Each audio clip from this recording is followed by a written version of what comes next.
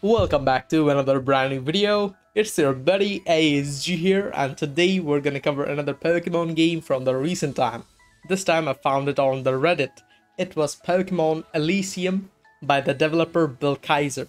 I recently got a comment on this game too, about the description for the game. This is a lore-focused game designed for casual players. It was developed several years ago with ongoing content additions and fixed up recent updates. Therefore, don't anticipate or think about the modern features.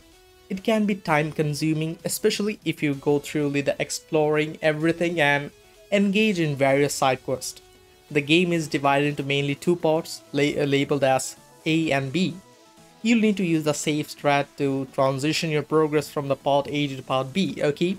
In terms of the story, the game comprises a prologue, 4 chapters, and a brief epilogue.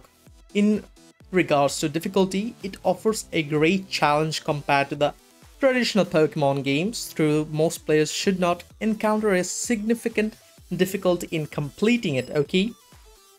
Now let me talk about the exact features about the game. A mix of Pokemon moves, types until Pokemon XY and the Gen 1, 2, 3 mostly.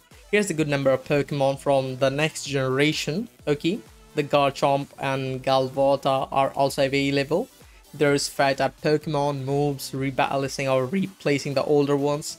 There is PSS, which is called the physical split in short, I guess. A very short story or few story only related to fakemon and fake moves.